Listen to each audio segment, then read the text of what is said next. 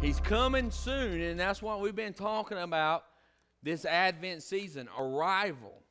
We've been celebrating the birth of Jesus, but we have been finding out that we can celebrate his arrival, but we need to be looking for his coming because he is coming back again. I don't know about y'all, but I'm fired up this morning. Somebody say fired up. Some people get fired up when hearing about the word of the Lord. But it is good to be back with you guys today on this beautiful Sunday morning.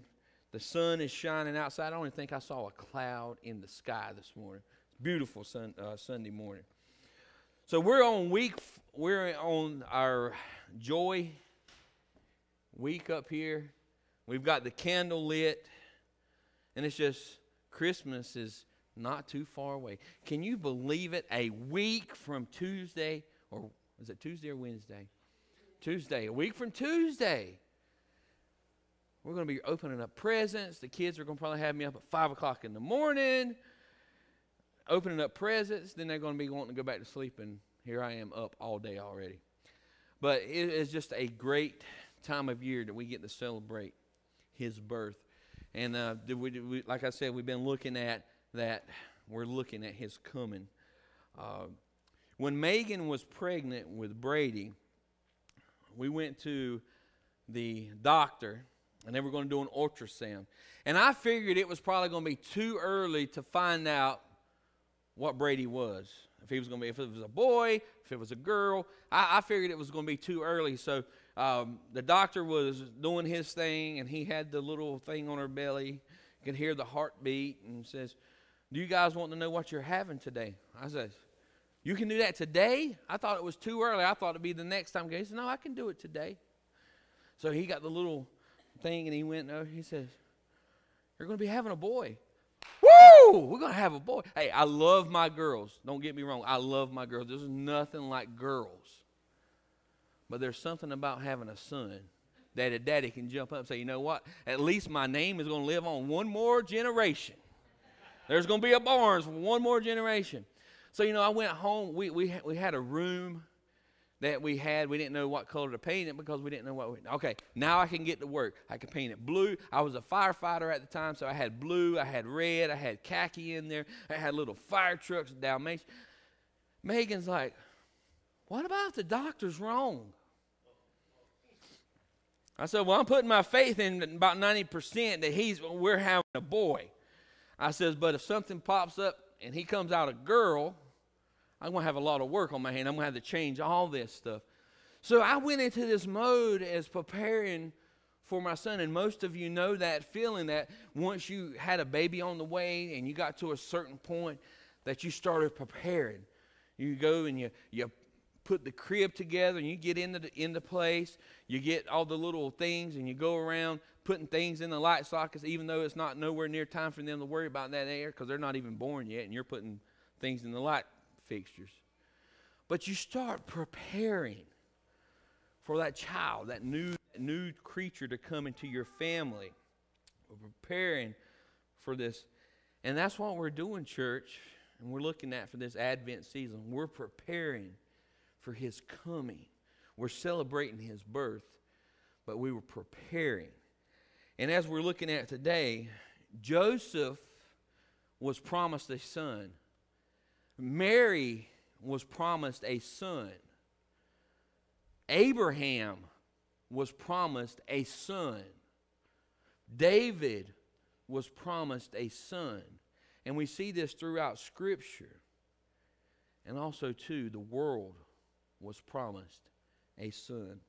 And we're going to be in Matthew this morning. Matthew chapter 1, verses 18 through 25. And I'm going to read that for you this morning. Then we're going to go back and we're going to hit a couple of these sections here. We're going to break it up into 3 different sections this morning. But in Matthew chapter 1, starting in verse 18. This is how the birth of Jesus the Messiah came about. His mother was pledged to be married to Joseph, but before they came together, she was found to be pregnant through the Holy Spirit. Because Joseph, her husband, was faithful to the law and yet did not want to expose her to public disgrace, he had in mind to divorce her quietly. But after he had considered this, an angel of the Lord appeared to him in a dream and said, Joseph, son of David, do not be afraid to take Mary home as your wife, because what is conceived in her is from the Holy Spirit. She will give birth to a son, and you are to give him the name Jesus, because he will save his people from their sins. All this took place to fulfill what the Lord had said through the prophet. The virgin will conceive and give birth to a son, and they will call him Emmanuel, which means God with us. When Joseph woke up, he did what the angel of the Lord had commanded him.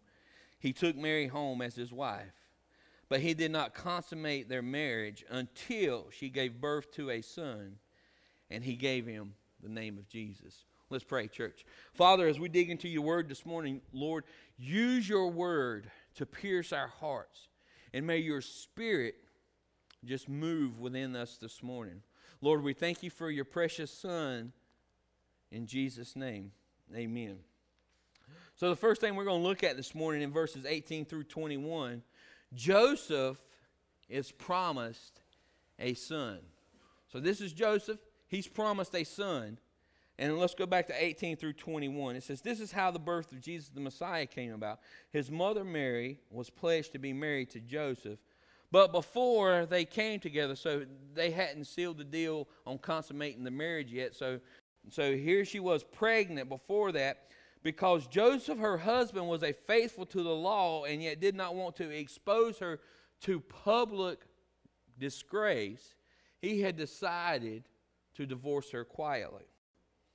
But after he had considered this, an angel of the Lord appeared to him in a dream and said, Joseph, son of David, do not be afraid to take Mary home as your wife, because she has conceived in her is from the Holy Spirit.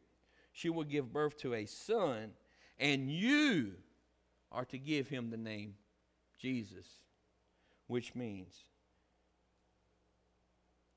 Emmanuel, God with us.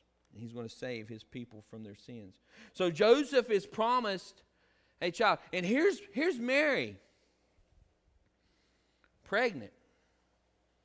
She's pledged to be Joseph's wife. Now Joseph knows he hasn't had any relations with Mary, and here she is pregnant.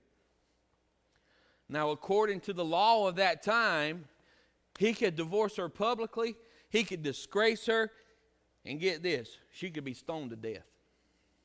She could have been killed right there on the spot. She could have been taken out into the courtyard, and people could have picked up stones and just threw at her until she was dead. That was the punishment in that day to break this agreement. So here she was pregnant, but the angel appears to Joseph in a dream. Well, why didn't he appear to Joseph like he did Mary and Zechariah? He just appear in all of his glory. This is the way that he chose to speak to Joseph in his dream. He showed up in his dream and he told him these things. And just like probably most guys, he probably woke up and said, you know what, that really wasn't real. But then he probably says, you know what, that was. I wasn't sleeping. The angel spoke to me. So this is how the angels chose to spoke to him while he was in that dream. And this is what got me. We have all this technology today. We go to the doctor when our wives are pregnant and they get all these ultrasounds. They can tell if the umbilical cord is intact. They can tell if the nutrients is getting to the baby like it's supposed to be. They can tell us if it's going to be a boy or if it's going to be a girl. They can tell us if it's got all 10 fingers and toes and everything. They can do amazing things with technology today. But the angel told Joseph, he says, you're going to have a son. He didn't use an ultrasound. That you're going to have a baby boy. And Joseph is probably like, well, how do you know that? Joseph, he's an angel. He's showing up to tell you. He's proclaiming that you're going to have a son. Oh, and by the way, You're going to name him Jesus. Have you ever thought about how your parents came up with your name? Have you ever thought about it? Have you ever thought about, why did my mom and dad call me Stephen? I don't know.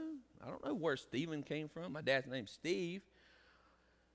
My granddaddy's name is William. I don't know where Stephen came from. But then as I was just meditating on this week, I know where it came from.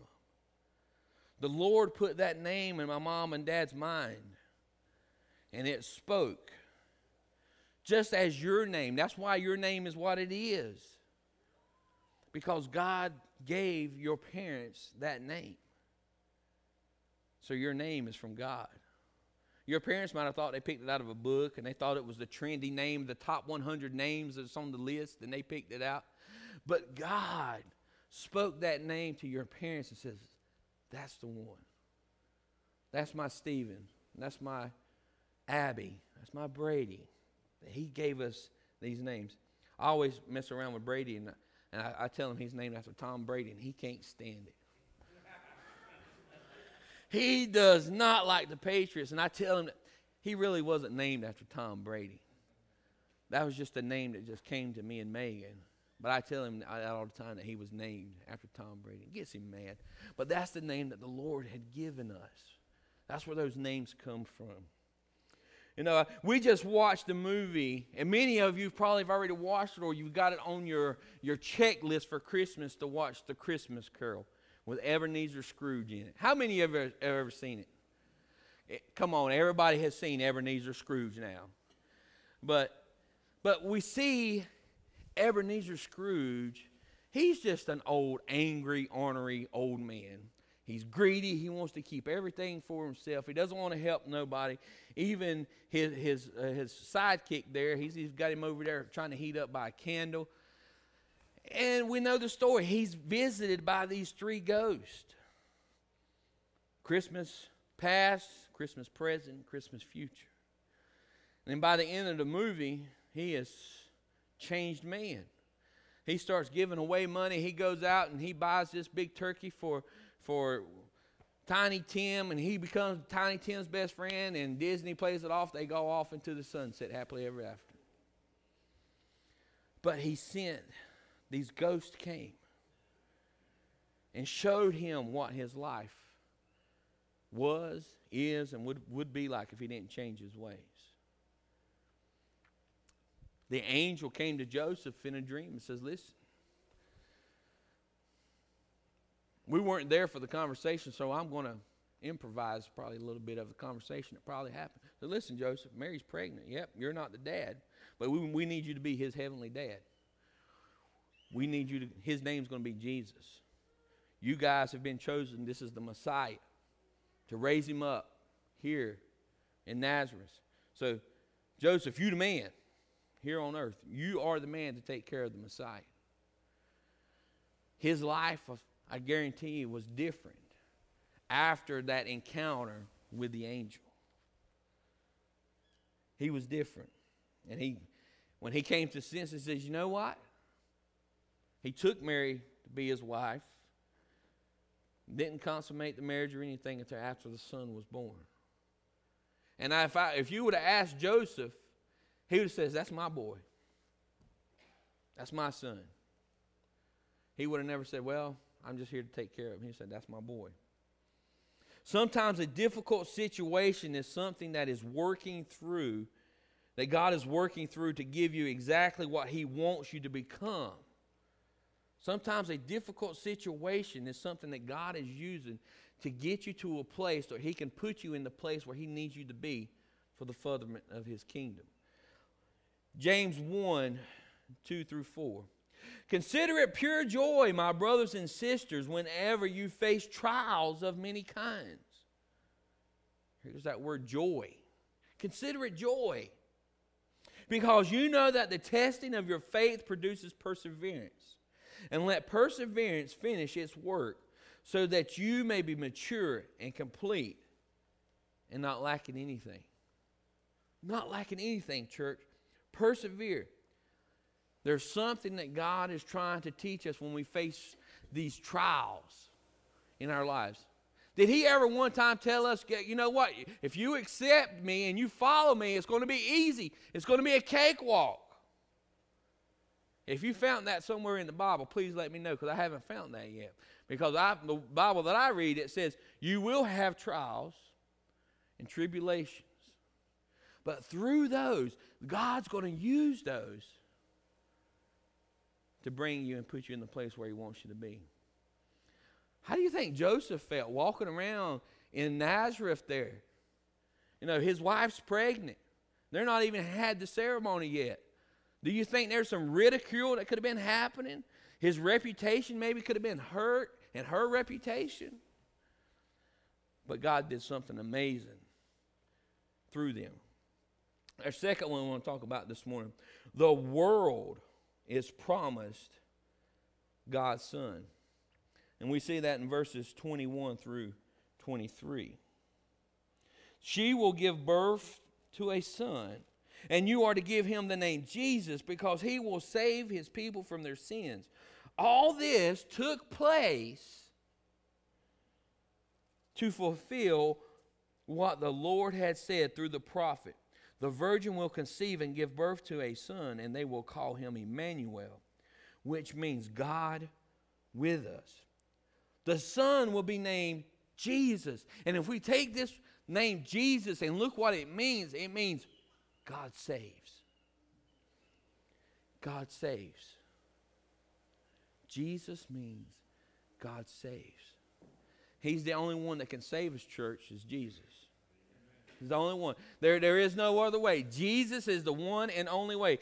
No matter what this world says, everybody's equal. No, they're not equal. You got Jesus, then you got everybody else who's the false teachers. Jesus is the only one that saves. He is our Lord and Savior. And you have to accept him to enter into eternity, to be in heaven. That's what Jesus means. He will save his people from their sins. He, not anybody else, will save his people from their sins. And this is what the angel was telling Joseph here. He will save. Isaiah, the son will be. Now, I look back, and I've got some study notes here, that Isaiah was about 700 and so years before this actually took place. So Isaiah is telling the people, listen, God saves. God is with us. This is going to happen. He's the Messiah. And they used to read these prophets in the synagogues all the time. So they should have known it inside and out. That when this happened, this was the sign that the Messiah is here.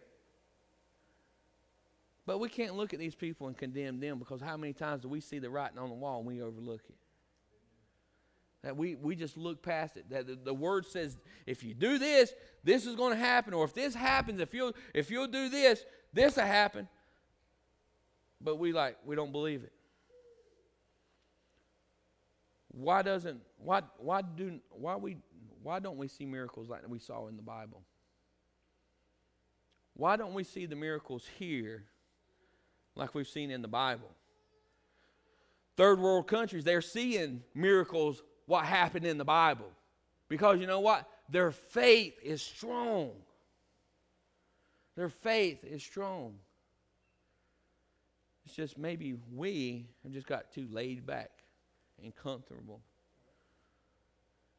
And here, Isaiah says, you know what? This is going to be the Messiah. This is God with us. He's going to be walking with us. His people, not just Israel, but humanity. It's not for just the Israelites. It's for all of humanity, because everyone ever born was created in him, through him, and by him. Not just the Jewish people. Everyone. So he's for all people. All people. We just came through in November of election year. Oh, I dread election year. You don't see anything good on the news or commercials and stuff when you come through election years. But Politicians often make promises to their own people that they're going to do this, they're going to do this, they're going to make changes here, we're going to do this, we're going to do that. Some politicians do that. Some politicians do exactly what they say they're going to do. And right now, we're kind of mad because there's one politician that's doing exactly what he said he's going to do, and people are mad at him. But then there's some politicians where they promise all these things. We're going to do this, we're going to do that. And then they don't do nothing. But here in God's Word, He says, listen, the Son's going to be born. He's going to save His people from His sins. And here it is. He did exactly what He said He was going to do. Did exactly what He said. God promised to save the world way back in Genesis 3:15. If you go all the way back to Genesis 3:15, He says He's going to save the world. And this is what Genesis 3:15 says. I don't have it on the screen, so you have to either turn it up in your Bible, get your phone, or look at it with me. But this is what it says. It says, "And I will cause hostility between you and the woman, and between your offspring and her offspring. He will strike your head, and you will strike his heel." Can anybody tell me who He's talking to? He's talking to the serpent. He says, your offspring and her offspring are just going to be at it all the time. How many people in here like snakes? I didn't see one hand raised. How many people are scared of snakes? I'm putting both hands up. If most of the time, if you see a snake, what happens? You try to stomp at it or something, right? Your heel is going for his head to try to crush his head. But if you miss, what happens? If you look at all the historical medical records, when a snake bite happens, where does it usually happen? Around the foot. Somewhere between the ankle down is usually where a snake bite usually happens. Isn't that what the Word just said? That his heel will crush your head and you are going to strike his heel. But He promised way back in Genesis that He's going to save this world. He's going to save the world. And something that the devil tried to use for bad and been evil, God later He used it for good. He took the golden serpent and had everybody look up at the golden serpent when all these snakes were biting people. As long as you look at it, you're going to be healed. So He says, I got you, devil, I got you. You can use whatever you want to, but I'm going to come out on top. And He's told us this. And we see that in Genesis 3:15, how He promised. We're going to move on to the third one. Mary gave birth to a son.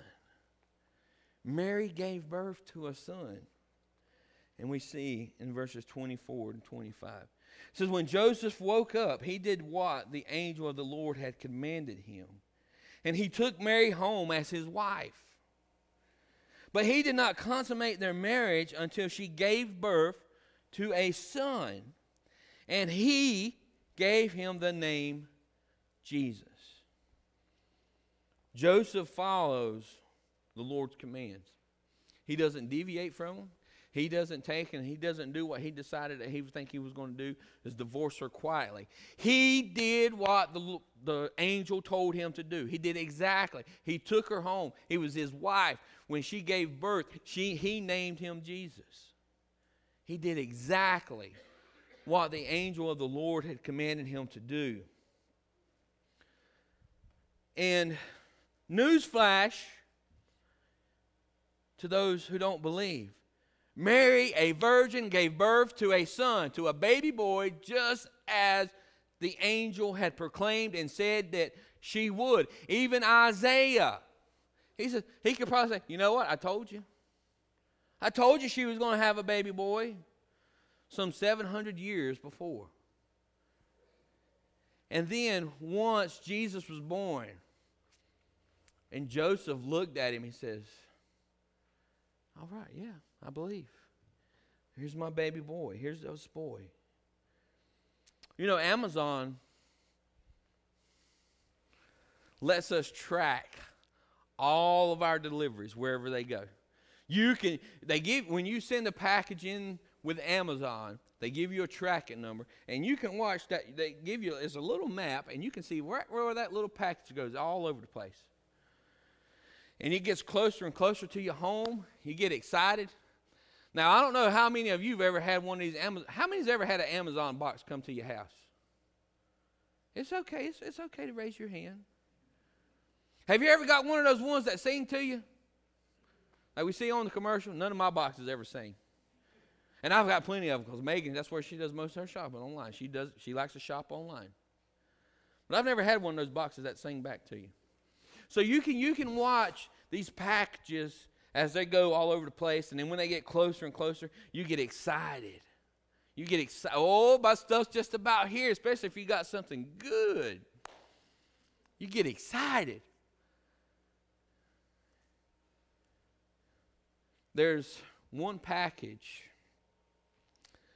that Megan has been waiting on since the 1st of November.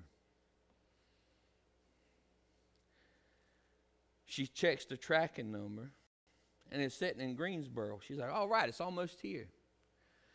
Well, she checks it the next day, it's still in Greensboro. She checks it a week later, it's still in Greensboro. She goes, what's going on? It's still sitting in Greensboro.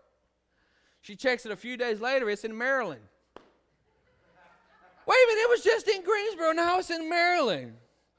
So she checks it a couple of other days, it's in Missouri. Wait a minute, you're going the wrong way. It's supposed to be coming back this way.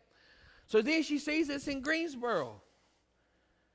Church, here it is, 9 days before Christmas, and she still hasn't received her package. It's still sitting in Greensboro. Well, the company ended up finally refunding her money.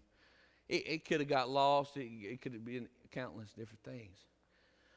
But she was anticipating that package being here because she was tracking it with that number. But when it never came, she was disappointed. But church, Mary and Joseph wasn't disappointed because the package that was promised to them and told them that was coming showed up. He was born. And Joseph, he said, woo, he's here.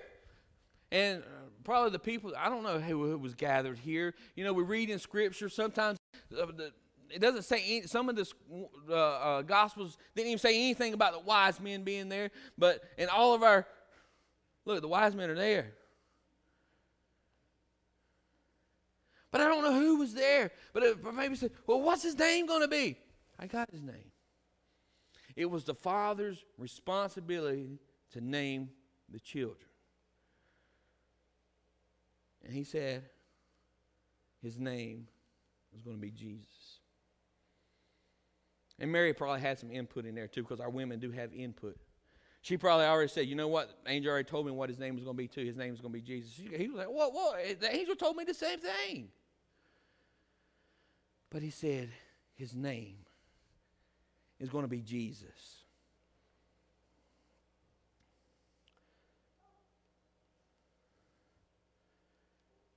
Jesus arrives to complete the promise in 1 John 4:14.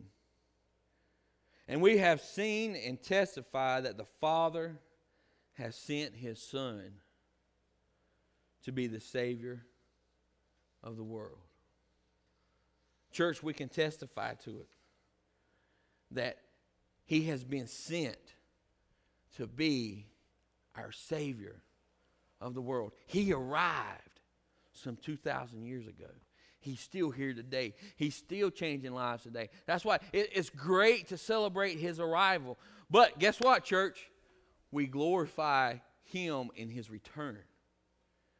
And that's what we're going to celebrate.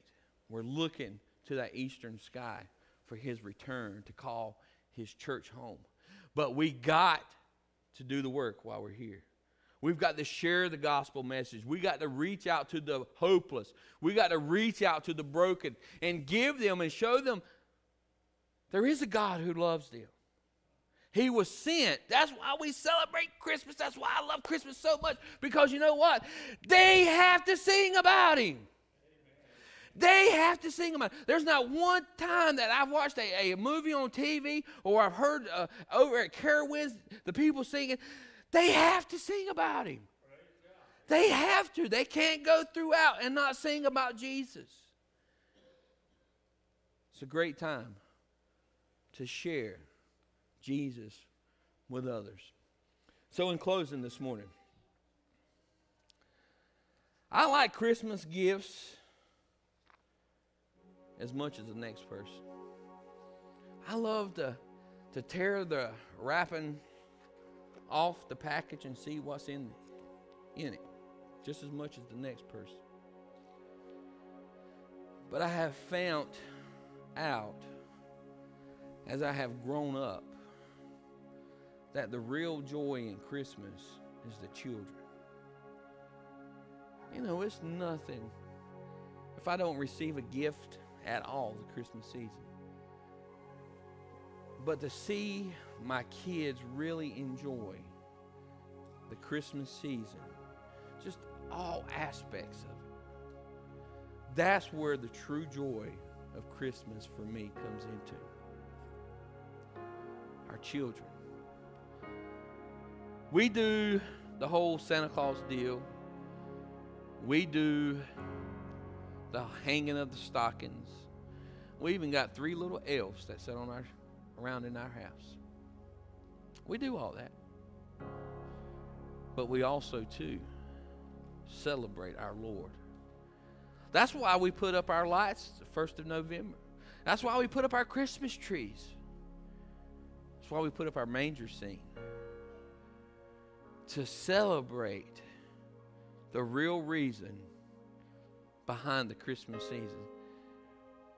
It's not to go out and get in debt for all these Christmas presents for different people, but we get to celebrate the birth of our Savior. But all these decorations and presents and trees are great. But it's even greater when everybody has to glorify Him and to celebrate a season of Jesus. Celebrate the season of Jesus. Celebrating the birth of Jesus with our children is a good thing. But the Son had to do more than to be born. He had to be born to go to the cross. He could have never went to the cross without being born. So we celebrate that. Thank the Lord He went to the cross instead of me. I don't have to endure that. I don't have to endure the pain that He had to suffer. He did it for me. But one day, one day, He's going to be coming back in the eastern sky to call His church home. One day. And that's what we're looking forward to. It's great to celebrate His birth, but to celebrate His coming again. Stand with me, church.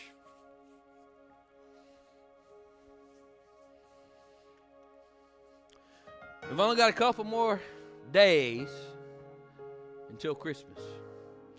And this time of year, it's easy to go out and to love and meet needs of people.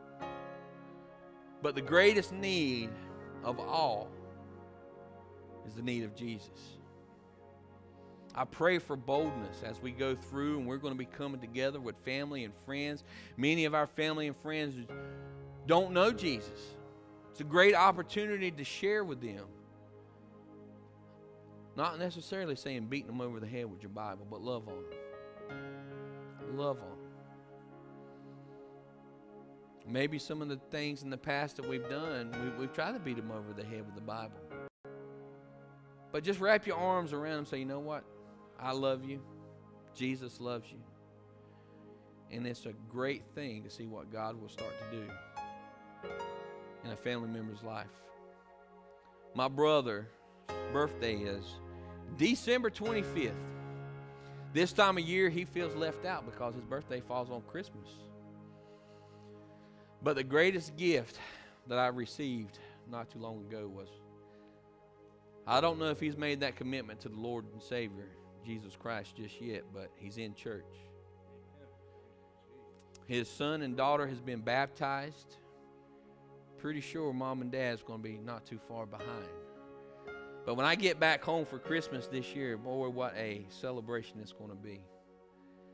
I've been praying for my brother for a long time. And to see that the Lord is working in his life is amazing. Now, got to step up my prayer for my dad. Right now, I know of all of my family members except for my dad, who's accepted Jesus Christ as his personal Savior. I'm not saying that's going to happen overnight, church, but continue to pray. Our God is still a God who answers prayers. Continue to pray. Continue to love on your family. And as we go in this Christmas season, it's a great opportunity to do so. Let's pray. Father, we thank you, Lord. We thank you for being here with us this morning. Lord, as we move closer and closer to the Christmas day, and Lord, and we celebrate this day, to celebrate you coming to this earth, being born in human form. Lord, that we take time and we celebrate you, the true meaning of this Christmas holiday. And Lord, and as we come together with our family and our friends and we get to see people we may haven't seen all year, that we just love on, Lord. There might be some hard feelings from throughout the year or the last time we met, but Lord, we show grace. We show love. The grace and love that you so graciously poured out upon us. So Lord, as we go throughout the rest of our day and we start another week, give us the boldness to stand firm for you. And give us the courage to step out in faith. Let us continue to be the hands and feet wherever we go. And in Jesus' name we pray. Amen.